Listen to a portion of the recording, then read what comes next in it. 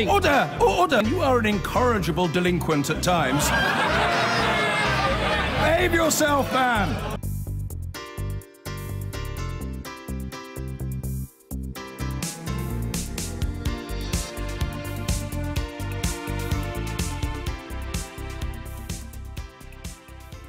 We are not afraid of a trade war. That was the tough response from China to the latest threat of tariffs issued last night by President Trump.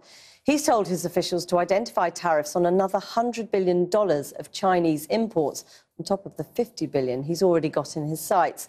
Our economics correspondent Helia Ebrahimi reports.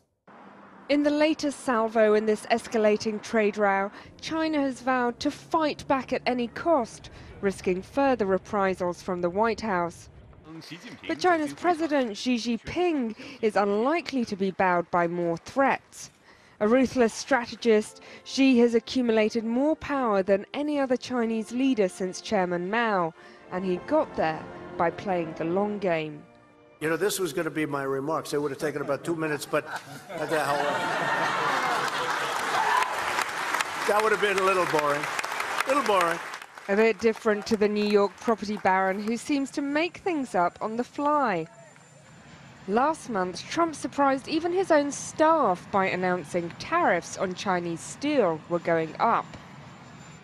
China responded more symbolically at first, announcing higher levies on $3 billion of US imports.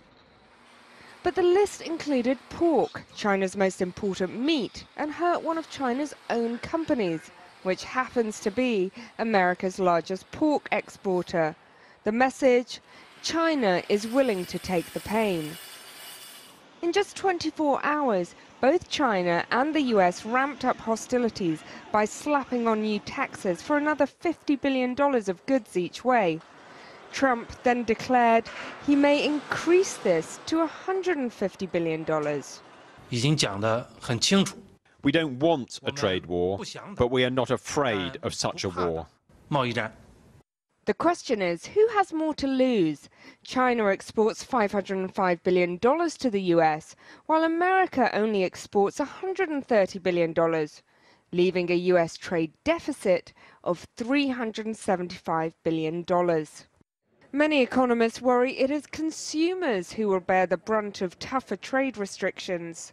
Both economies are fairly well joined at the hip. They trade significantly with each other. So I think both stand to lose significantly, but not just those economies. It will be a loss for the whole global system if this escalates.